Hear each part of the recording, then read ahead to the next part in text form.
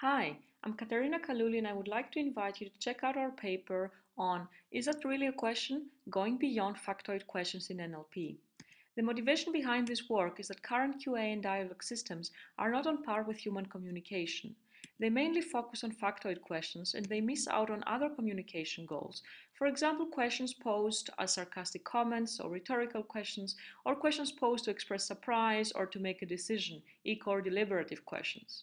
So the goal and contribution behind this work is to first of all propose the task of question type identification.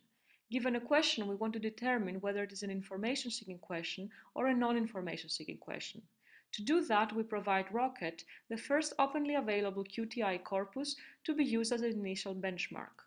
We are also able to establish suitable baselines for the task. We use simple and more complex features to train linear and neural classifiers. We are also able to generate linguistics insight and set the scene for future research in this area.